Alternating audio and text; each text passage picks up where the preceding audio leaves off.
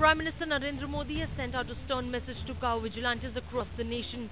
PM condemned such acts, saying that no person in India has the right to take law in their hands, adding that India was the land of Mahatma and if he were alive, he would disapprove such violence. अगर गाय की भक्ति करनी है, गाय की रक्षा करनी है, तो गांधी जी ने और विनोबा जी ने हमें उत्तम राह दिखाया। क्या किसी इंसान को मारने का हमें हक मिल जाता?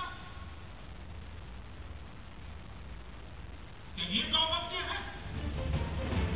Meanwhile, the opposition, including the TMC chief Mamata Banerjee and AIMIM leader Asaduddin Owaisi, have called Prime Minister's warning mere lip service. On vacation, Congress Vice President Rahul Gandhi, to tweet, says words are not enough to curb vigilantes.